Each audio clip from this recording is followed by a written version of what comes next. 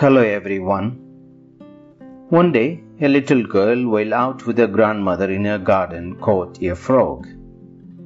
Before bringing the frog inside her home, she kissed the frog and wished it to turn into a handsome prince. The next day, she took the frog to her school. Her friends asked, "Hey, you have a frog for a pet?"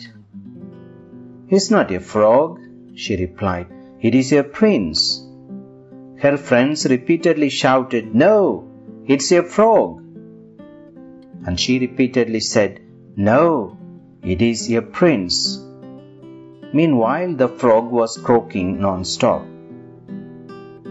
Friends, despite her insistence, her friends could not accept that her frog was a prince.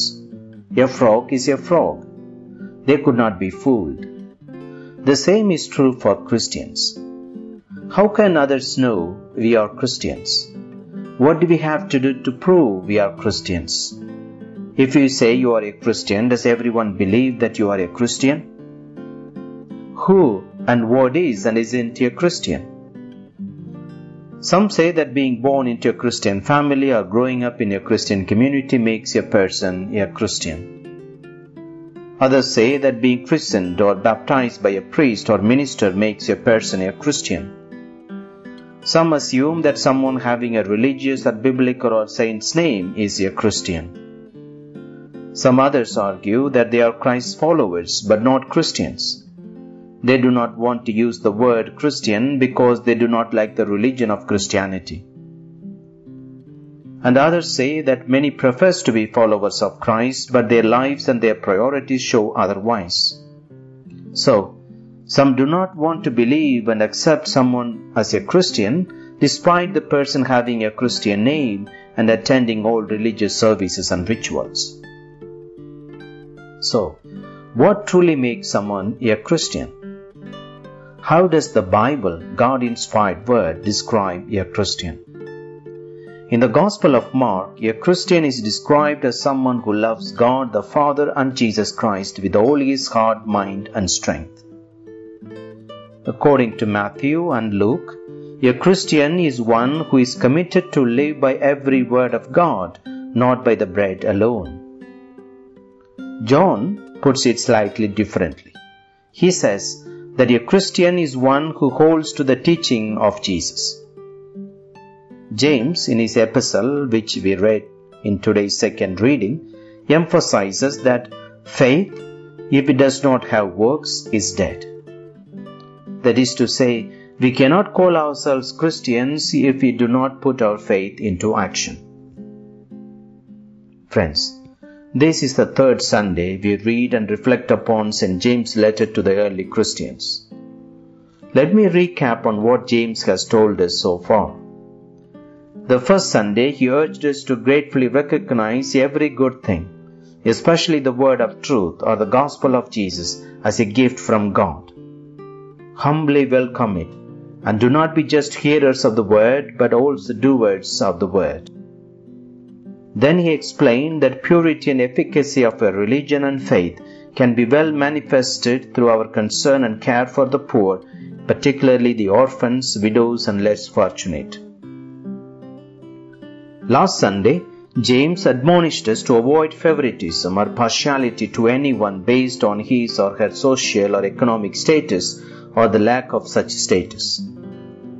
He also pointed out that when we show partiality or treat someone differently, we allow evil thoughts to compromise our judgment and discriminate against the poor and the lowly, people who are loved by God the most.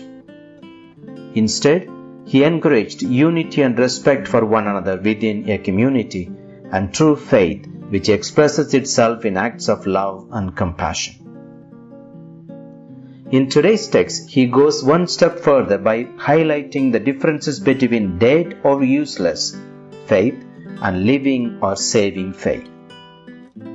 James asks us a series of questions for us to ponder over. He asks, "What good is it, my brothers and sisters, if someone says he has faith but does not have works? Can that faith save him?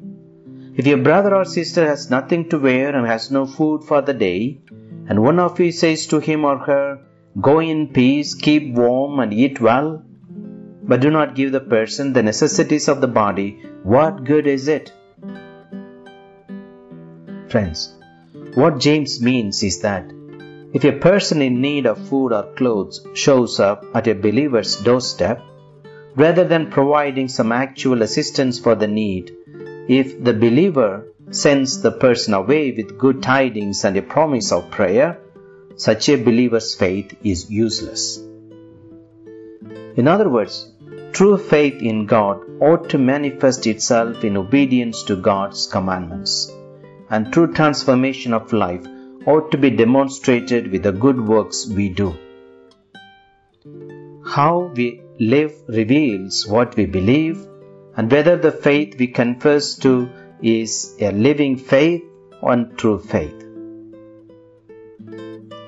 Therefore, true faith in God ultimately has to do with being good and be useful for something. You might want to ask some questions here. Why do we have to do good works? We ought to do good works because we have been saved and given eternal life by Jesus. Because God has showed us such wonderful, unfathomable love and mercy through His Son, Jesus Christ, we ought to show His love to others. Our good works are a reflection of our heartfelt love, gratitude, and thankfulness to God. 2. To whom can we do good works? We must do good works to all people without partiality or prejudice, and even do good to those who hate us, as Jesus says, and whether or not the other person changes. 3. How much and how long do I have to do good works? We ought to do good works till the end, or until we drop dead.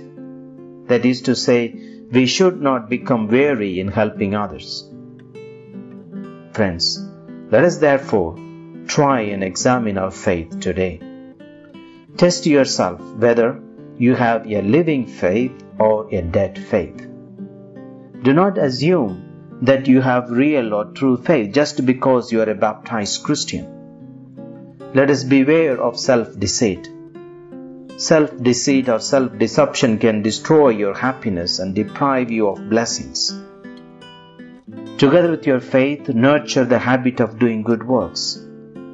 Besides the love offering you make every week and during natural disasters, through which you bring God's compassion and love to people in need, regularly help the poor and homeless in small ways.